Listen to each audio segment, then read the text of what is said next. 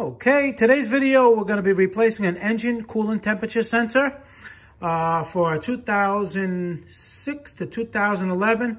Could be a little bit higher, a little bit lower if you have the 1.6 liter Hyundai engine, Kia engine. It's in the Spectra, it's in the Accent, it's in the Rio, Rio 5, like that. All right, the 1.6, this is the sensor. Now, the sensor is a little tricky to get to. It's located in the back of the head. You have to take the air cleaner off and maybe a coolant line hose to get to it. We're gonna see once I take the air cleaner out. We'll see what we got. So the air cleaner has 10 millimeter, but one there, one here, and one right there. All right, and then you're gonna have your hose clamp here and a clamp here, and make sure you disconnect the negative battery terminal, which I'm gonna do now, because you have to take the computer out, and this computer, this just lifts up, and this one on the back, this thing just slides forward, and both of these come off, and then you can take the whole box out.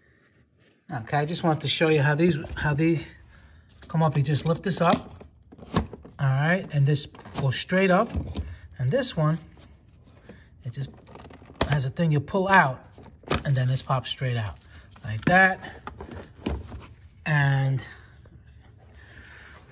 it should wiggle right out,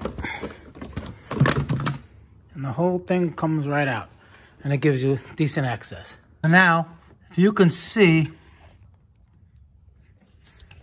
over here, there's a wire. It's on the head over there. So let me see if I can take the plug off and maybe put an extension in there.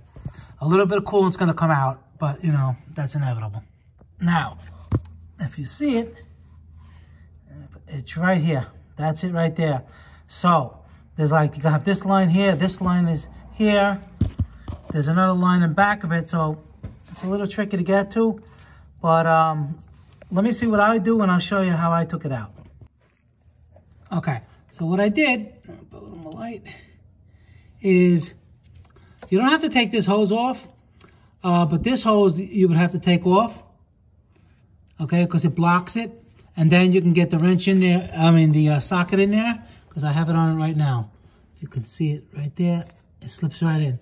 So you just take it off, you install the other one, and then you put, this is the coolant hose that goes there, and the little one.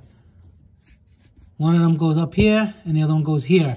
Because with them in the way, it's really hard to get to it. So you just gotta take those two hoses off. So, then you put on the small line that you took off here, and the other coolant line here, and make sure you put the electrical connector for the coolant temperature sensor. And then that's it. What I did is I just moved this out of the way. Whatever you got to do to get to it. So now you know where it is. All right. It's right here. Right there. I showed it to you before. Okay. And then you just reverse the procedure. Put your wires back. I'll do that and I'll show you what it looks like. Make sure if you did take off a ground for your fuel injection or the harnesses, you put that back. That's important. And any connectors you took off. And what I do is, when you take these off and put them back on, sometimes they leak. So I get like screw clamps, and I put the screw clamps over here, you know, so when you put everything back, it don't leak. When it does and it leaks, you know, it's a pain in the neck. You got to take everything off again. So that's just a little tip if you want to do it that way. So the air cleaner, like I said, the air cleaner goes in here, and here is your port. Make sure there's a clamp here and here. Then you got your 3 10 millimeters, 1, 2, and where's the other one? I'll show it to you.